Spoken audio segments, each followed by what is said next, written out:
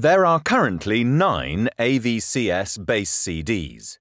However, it is unlikely that users will need to install all of the CDs in order to load their licensed ENCs. Referencing to the Schedule A can avoid the unnecessary loading of some CDs, saving the user time.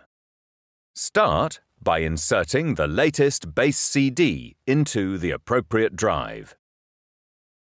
Go to the top menu bar, select Charts and Navigation, then select S63 Manager AVCS Primar. Then, in the Totem S63 Manager window, click on the Load Cells tab. Next, select the CD/DVD drive from the drive drop-down list and navigate to the ENC_root folder. The catalog.031 file will be shown on the right side. Now, click Next. Select the AVCS database. Note, if the database does not already exist, click on Create New Database on the left-hand side to create the AVCS database. Now, click Next.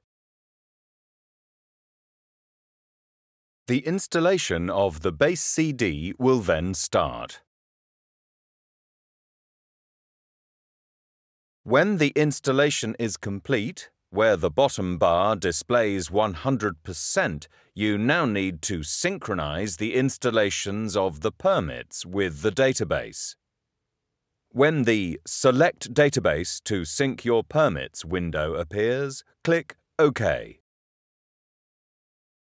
When the synchronization of the permits is complete, an installation summary report appears confirming that the base cells have been successfully installed.